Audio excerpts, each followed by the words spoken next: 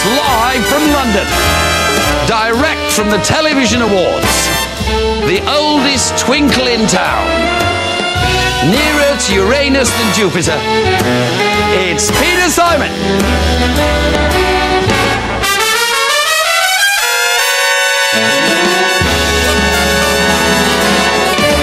A warm, warm welcome on this wet and windy night. And as you'll have already seen in the weather, it's been cool in Goole, there's been sleet in Fleet, and if you live in Lissingdown, you need to carry an umbrella.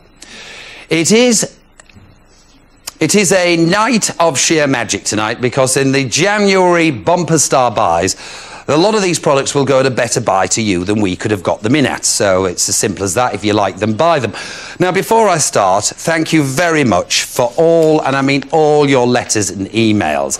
Now, a lot of regular viewers will know that I've currently been under the doctor. And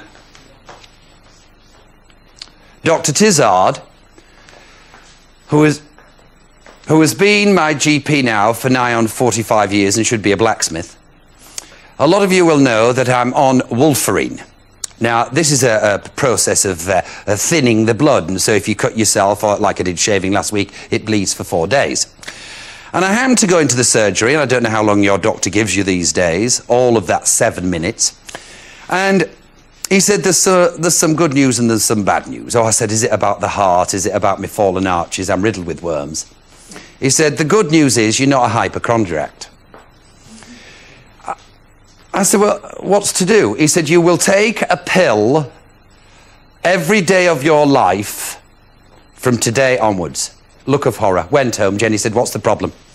I said, Tizard, doctor, I've got to take a pill every day for the rest of my life, Jen. She said, don't be stupid. There are many, many people have to take tablets every day of their life. I said, yes, but he's only given me 4. Now, we have a packed night. A packed night of jollity and fun. By the way, if he gives you the tube, don't, all right? And if that doctor comes at you with one finger and says, I'm going to take your temperature, go and ring somebody, right? Because I had it all this week. Now, on a week that I've seen lots of things, by the way, the price of lamb. Have you noticed, Honestly, Cuthy Cutlet, the little old, he's been there for many years in the village.